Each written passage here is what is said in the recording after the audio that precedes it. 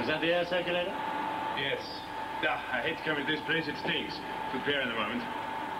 Well, Bannerman, here we are. This is what we call the cellar. More than 35,000 feet under the ocean. Well, are these what we've come for? Yes. Now, what Zebrecken calls the luggage. Well, what are they? Just help me get them out to Igeria. I said, what are they? This is going to take a little time. Let's get started. Spender, I asked you a question. I'm not moving from here until I know what they are. You'll do as you're told. Now get on with it. Are you going to make me? There's just the two of us here, Spender. All right. Have it your own way. They're warheads for nuclear missiles. They're what?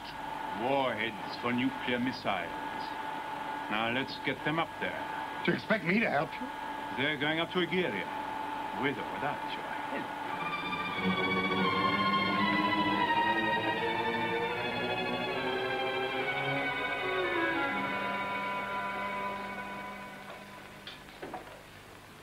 Hello, Anne. Hello, what are you doing here? Well, I've come to see if you need any help.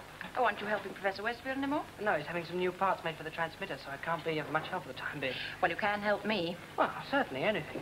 The lab needs sweeping. Oh, all right. Well, as long as you don't want the windows washed.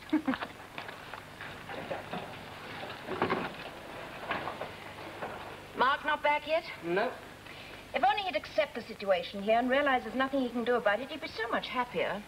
Mark's got his magazine to edit. He's already missed one issue. Oh, Peter, what is editing a scientific magazine compared to the work that's being done here? In a way, think of the scoop he'll have when we all go home. Oh, but I thought there weren't going to be any scoops about Igeria. What do you mean? Well, doesn't Zebrecken say he's going to tell each country in the world about Igeria at the same time? Yes. Well, then, Mark won't have a scoop. There are good reasons for Zebrecken's secrecy. Well, that's what Professor Westfield says. It's to do with not letting any one country use these discoveries for political purposes. That's right. Well, don't you agree? Oh, yes. I think it's a great idea. Except for one small detail. What's that? Well, supposing Zebrecken doesn't tell anyone about Igeria, won't he be the one with all the power? A good question.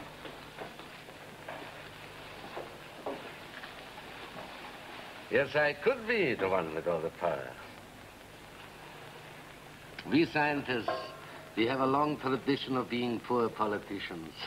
I assure you, my dear young man, the only interest I have in international affairs is to see that my work is used as I would wish, for peaceful purposes.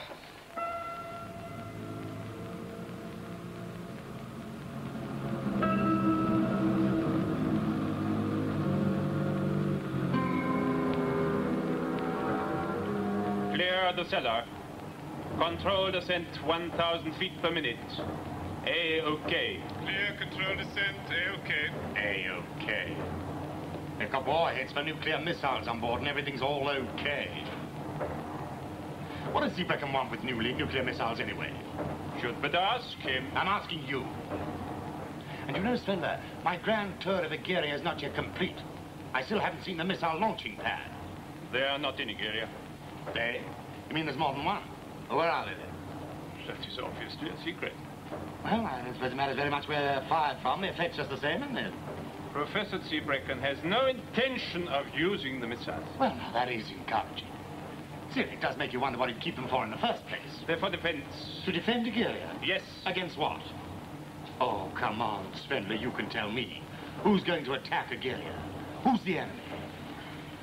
Well, maybe there isn't an enemy, yet. And the best possible way to defend Igeria is to attack. And that's what Zebrecken plans to do, isn't it? Attack. But what and when? I'd rather not discuss it. Spender, you don't really believe that Zebrecken plans to keep these things just for defense, do you? At this scale, this is Igeria. Are you reading me? Yes, what is it? You failed to check off at 33,000 feet. Is everything all right? Yes. A-OK.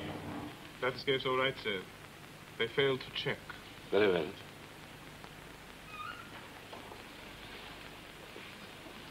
It was careless. Nothing must go wrong now.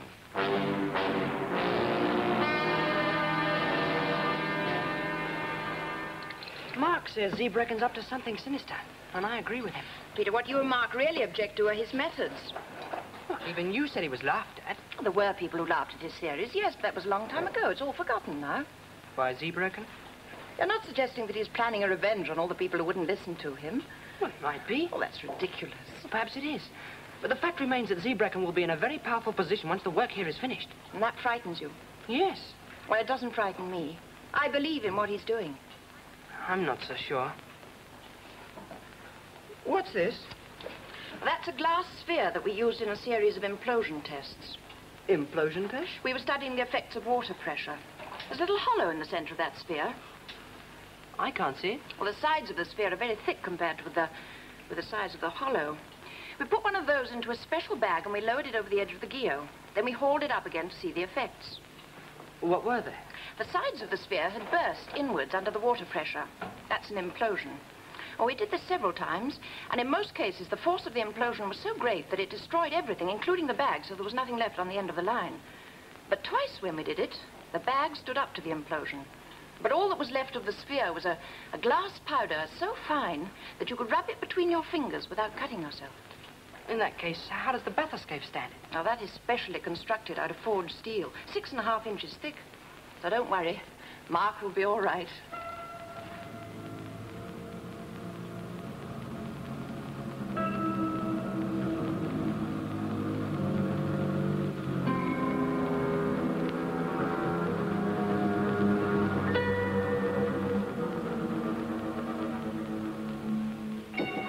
Come in. Good.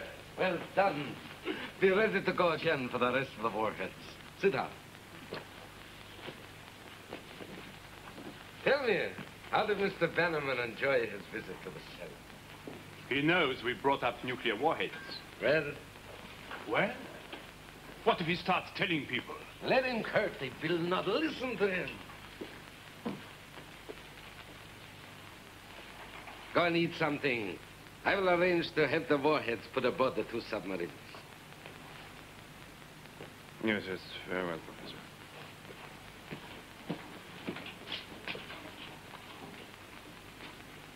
Professor, Yes, Kurt.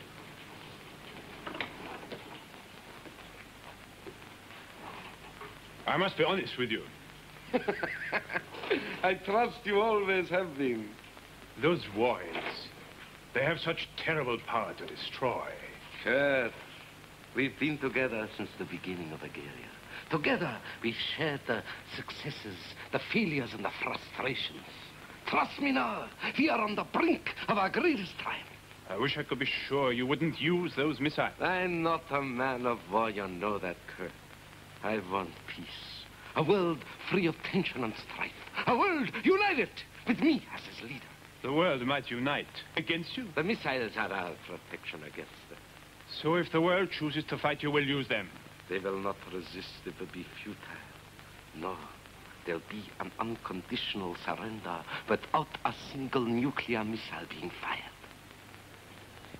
Nuclear missiles? Yes, Peter. And somewhere or other he has bases for firing them. Bases under the sea? Yes, I imagine so. Why does Zebracken want nuclear missiles? Well, that's what I asked Svenler. He said they were a precaution against the possibility of an attack. An attack on Agiria? Well, no one knows there is such a place. No, not yet. But they will, eventually, when Zebracken's ready. Ready? Ready for what? Ready to try to take over the world. Try to... Oh, Mark, that's impossible. Yes, of course it is. But you know, the frightening thing is that Zebracken thinks it's quite possible. Of course, he has the missiles and the bases. Obviously, he's so Westfield's transmitter in order to deliver some sort of ultimatum. He can threaten the world with it. Yes, but the nations have defense systems. Well, what use are they against an attack from here? You said yourself no one knows Agiria exists. And even when they do find out, they still won't know where it is. Well, then we've got to stop him. Yes, well, our only chance is to broadcast some sort of warning. Make some sort of impact on the outside world. I don't care how. Would there be a possibility of using Westfield's transmitter again? No, it's in pieces just now. He's working on the modifications. Could we blow up a missile? No, they're not armed until they're assembled at the base. Yes, but a small explosion would do it. Professor Westfield told me that shockwaves can be heard thousands of miles away. Yeah, that's quite an idea. Well, we'll just have to keep our eyes skinned for any opportunity. And is there time? Well, the rest of the warheads still have to be shipped to the missile bases. Of course, that may only take a day or so. It depends on where the bases are. This is main control. Mark Bannerman to report to Professor Zebracken's office. Yeah. I have to make another trip in the bath escape with Spender to bring up the rest of the warheads. Mark, be careful. It's a bit late to be careful, isn't it?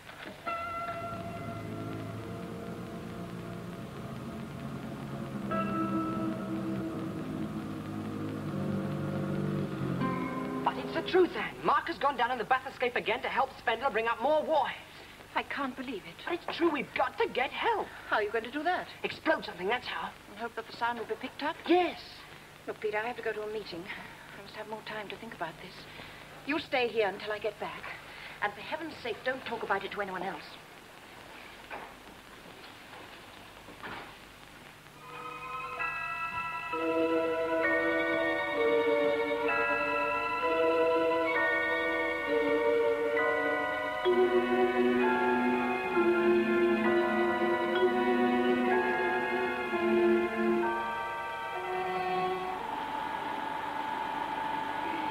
Switches, the ones with the locks. What are they for? That's no concern of yours. They fire the missiles, don't they? Help me with these. Look, Swindler, you're forgetting something, aren't you? I'm down here to do research for my articles. I have a right to know, remember? Now, come on, what are those switches for? You're right. They fire the missiles. Oh, don't even consider it. You couldn't destroy this place. With 5 tons of pressure every square inch? I think it could be done.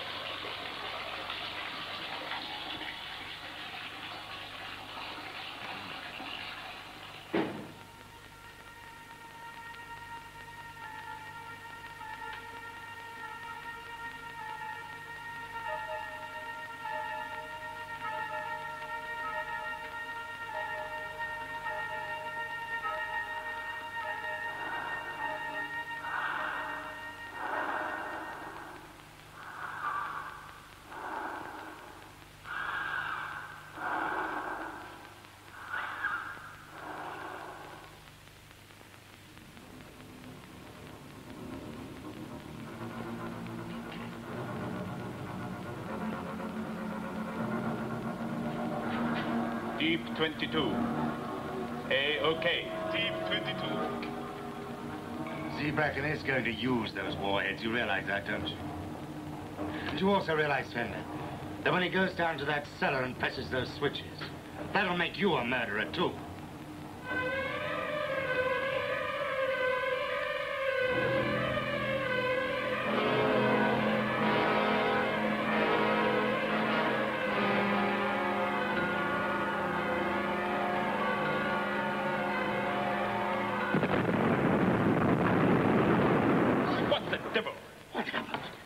Hit something.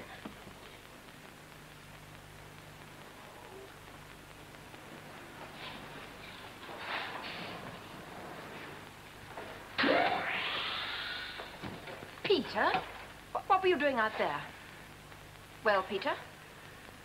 Look, I'm responsible for this department. I want to know what you were doing out there. It's best if I don't tell you. Please contact main control. What have you done? I can't tell you. Peter? Urgently required. The bath escape is in difficulty. Mark! Please contact the control room immediately. Bath escape calling Igeria. How do you read me? Over. How long will these emergency lights last? Not long. Hello? Bath escape calling Igeria. How do you read me? Over. The radio's dead. What about the motor? Nothing. Absolutely dead. Well, what's our debt here? About 20,000. 20,000 feet. Slender. Look. That seam, it's splitting. That's going to give way. We're trapped.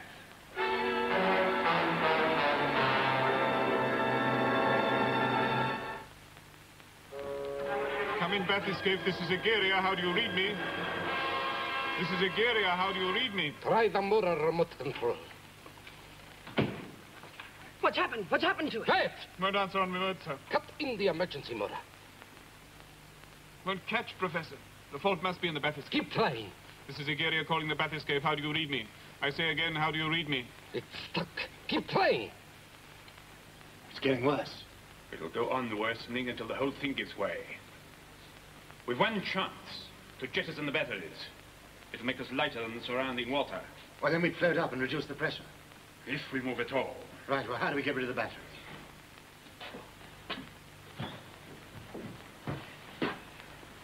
With these. Well, come on. Without the batteries, there'll be no means of knowing whether we've succeeded or failed. We shall know eventually.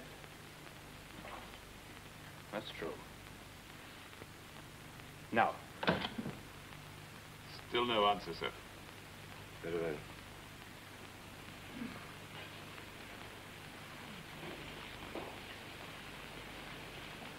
Until we know what went wrong, there is literally nothing we can do. I think I can tell you. Peter. Tell me what? If telling him what I did gives Mark a chance in a million, it'll be worth it. And what exactly have you done? I threw an oxygen cylinder over the edge of the gear. It was carried down by the current. Where it eventually imploded. Yes, but I forgot about the bathyscope. I never thought... And what exactly did you hope to achieve? I hope the sound of the implosion will be heard and picked up and investigated. So, with that remote possibility in mind, you went ahead and sacrificed 2 lives. That of your friend and mine. Yes, but I never thought... Obviously. And what did you know of this? Nothing. She wasn't there when I did it. Is that true?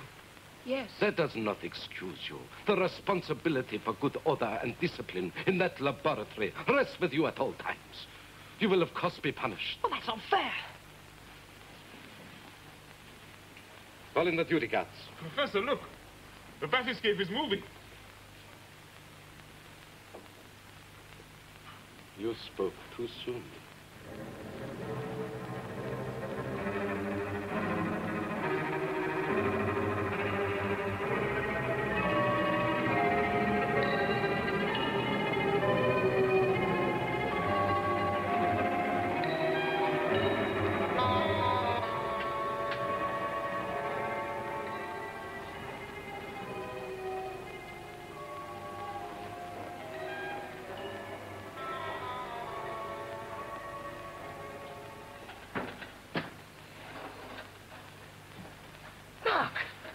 Thank heavens you're safe.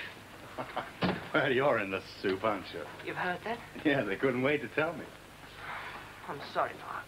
Sorry? What about? I'm nearly killing you. Exploding the cylinder was a stupid idea in the first place. I wish I'd thought of it myself. Yeah, well, perhaps you wouldn't have messed it up. Now, look, what are you talking about? I'm proud of you. And don't worry, we'll get you out of this. That's a forlorn hope. Look, you listen to me. Zebra can maybe in the tightest spot of all, thanks to you. The Bathyscape's out of commission. His missiles aren't armed yet. And you may have tipped off Egeria's location to the rest of the world.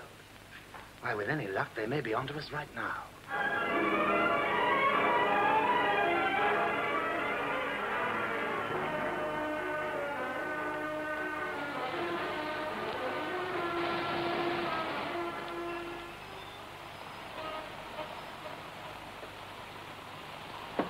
Come in. Good morning, Commander Bill.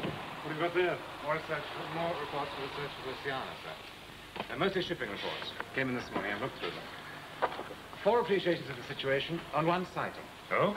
A Mexican freighter in the South Atlantic watched a submarine on the surface. There was a French destroyer close by, and she investigated.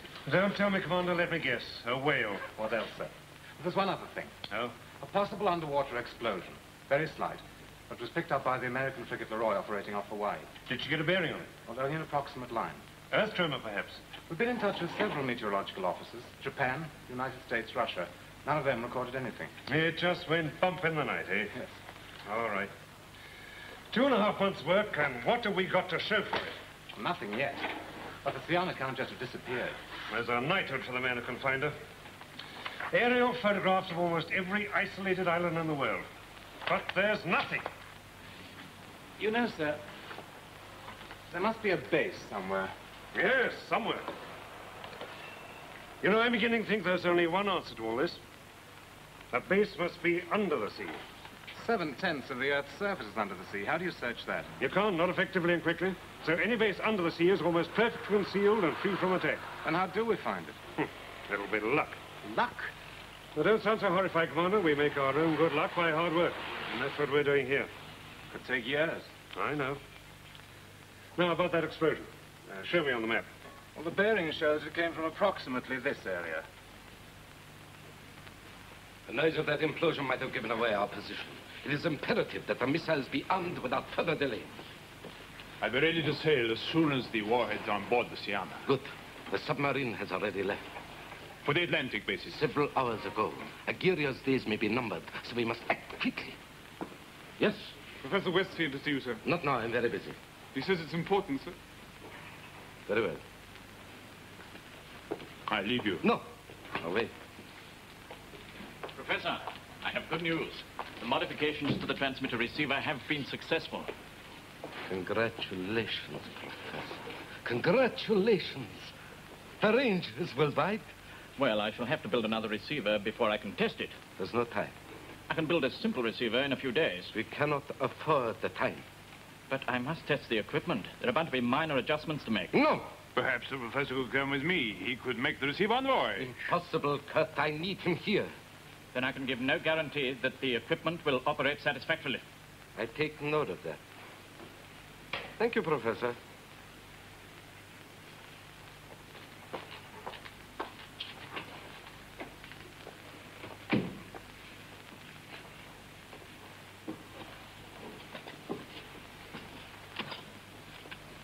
Without that transmitter, you cannot go ahead with your plan. I realize that, Kurt. But we dare not sit around waiting while he makes a receiver.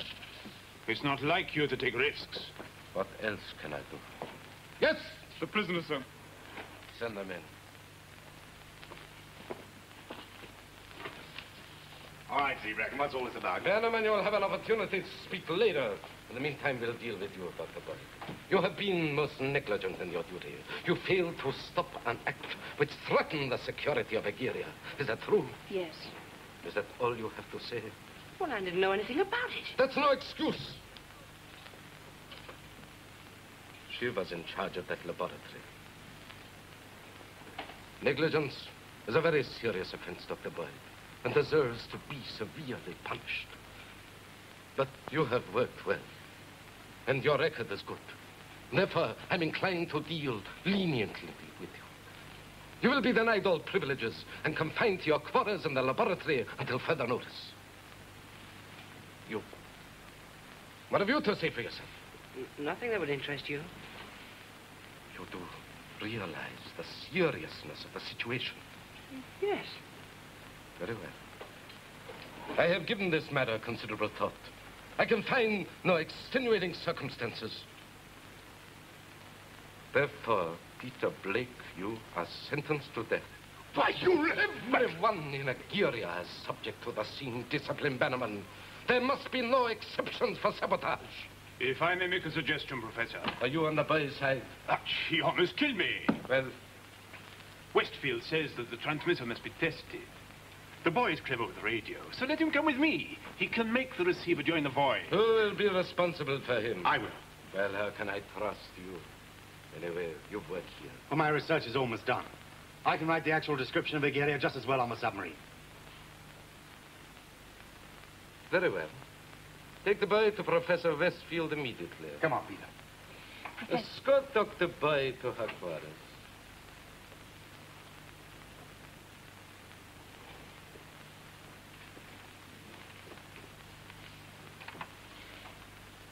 They're allied against us. You know that, don't you? Yes, Bannerman and the boy, I know. Then why make Bannerman responsible for him? Bannerman said he finished his research. See that he writes the articles before the tests are carried out. Very well. But But why? Because after the tests, you will stage an accident at the base crew. I don't care what it is, so long as there are 2 deaths. Do you understand? Yes. I understand.